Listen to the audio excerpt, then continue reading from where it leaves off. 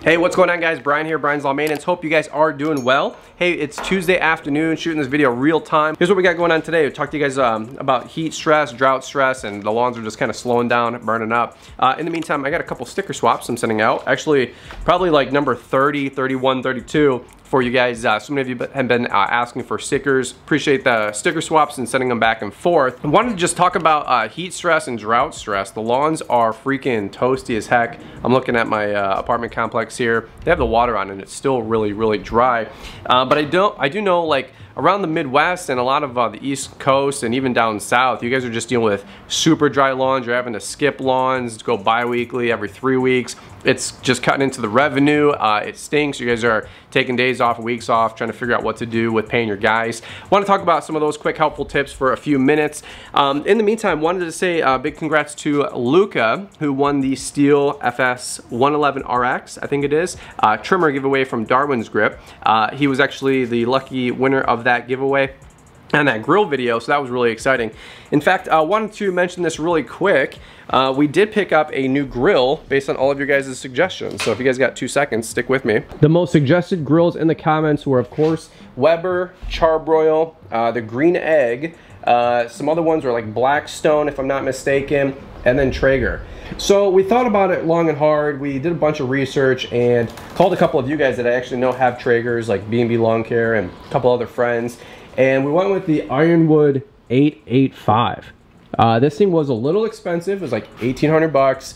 But you know what? This is going to be something we can take to the future house. We can grill with it here for the next year or so and take it to the future, you know, outdoor living space and patio. So it's actually pretty cool. The reason we went with the 885 compared to the one that's like a model below it for $200 less is you get twice the space, you know? So if you're having a bigger family one day or having people come on over, at least you got more room to grill, or I should say smoke. So this is a smoker, not a grill, but of course you can still grill burgers and steaks on it, you know, with the smoker. It takes about an hour to do a good steak and about 15 or so minutes for a burger, plus or minus. And we're still learning, obviously, as we go. We did get all the little utensils and the little pellets and all that other mess. We got this at Home Depot. It's like I said, about 1,800 bucks, but overall, Liz has already made some steaks with it. She's already made a killer rack of ribs yesterday that came out amazing.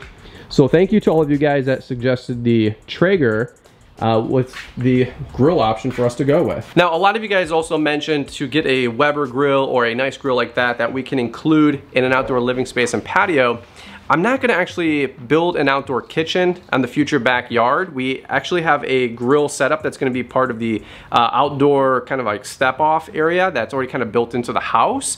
So after reading all the comments, it did make sense to get a nicer grill. But at the same point, I don't think we had to buy one now because we're gonna get something installed part of the outdoor patio and house anyway.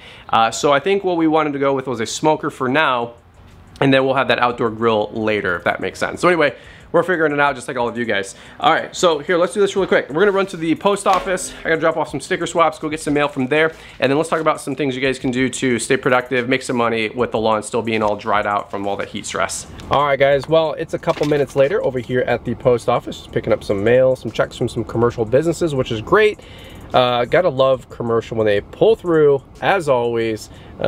Just kidding, right? Sometimes it take a couple months to get your checks in the mail. Actually, I still have about 7 grand owed to me from spring cleanups, mulch, and all that other stuff, and it's almost July here. So people always ask me, why do I always have some residential and commercial? Why am I not all one or the other? And the simple answer is, well, I like my cash flow. We just did our end of month billing. Here we had like 12, 13 grand for our weekly or our monthly lawn maintenance for our residentials, and then commercial we have like another 15, 18 grand coming, which is just ridiculous. It's just funny how that works. By the way, I have a little bit of a flu right now. I don't know if you guys can tell, so I do apologize on the video if it's kind of showing through, but really quick, some helpful tips for heat stress and if the lawns are drying out. If you guys want to leave some comments down below as well, love to hear what you guys are doing to combat this as well. I was saying earlier in the video, it seems like every couple years, even every other year, but every couple years, we just deal with super dry conditions, a lot of drought, a lot of well, not a lot of rain, right, to be honest with you. And so we're skipping lawns. We're having to skip whole weeks of revenue, which is awful. And I always say try to get the irrigated lawns, the irrigated subdivision type of customers. But I'll tell you what, like, I don't know if that advice is going to be dated a little bit, because I think the only real answer is get super wealthy clients at this point, because with gas prices the way they are, the economy being the way it is, it's kind of wild right now. Like, everybody's kind of letting their lawn go. Not everybody, but even the subdivisions that we're in are nicer homes, nicer subdivisions. They get fertilization regularly, right? Even a lot of those folks are letting their lawns go. They haven't started up their irrigation just yet, or they haven't cranked the water up to make the lawn as green as possible. So my point is they're scaling back too, and you can see it. You can see it all across the whole town, the whole city where I'm at. Not everybody has their irrigation on. Not everybody has it cranked up. I think people are just feeling it in the pocketbook with inflation, fuel prices, whatever, right? So here's what I can say is try to supplement with extra work that you can be doing when the lawns aren't growing as much.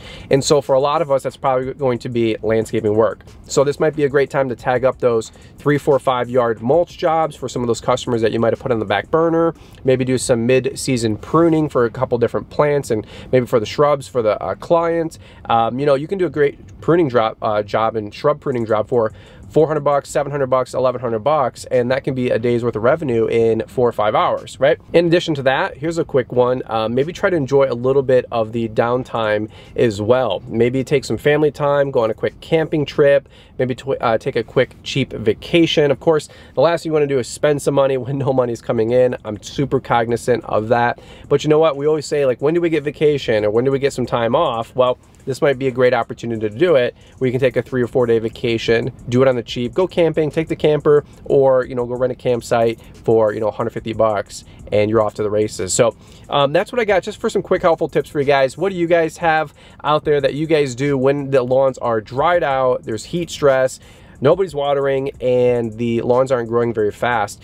Trust me, I feel you guys when you lose entire weeks of revenue. I've been there for a long time. I used to have a whole bunch of trailer park customers. And after about mid-June, of course, well, nobody watered in there anyway, but all those lawns would be toasted, and we would go from mowing 4 times a week, or 4 times a month, to mowing once a month, and sometimes skipping for 4 weeks, 5 weeks at a time.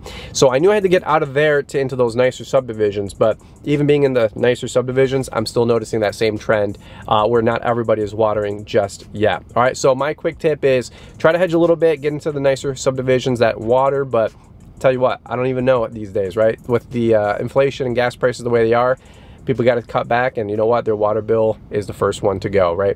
All right, guys. Well, just a quick fun video for you guys today. Hope you guys are doing well. I'm trying to get over this little head cold that I have, but wanted to get some videos out to you guys at least nonetheless. And hope you guys are off to a great start of the week. All right, happy Independence Day. Happy belated Independence Day to all of you guys, and we'll catch up with you here on the next one.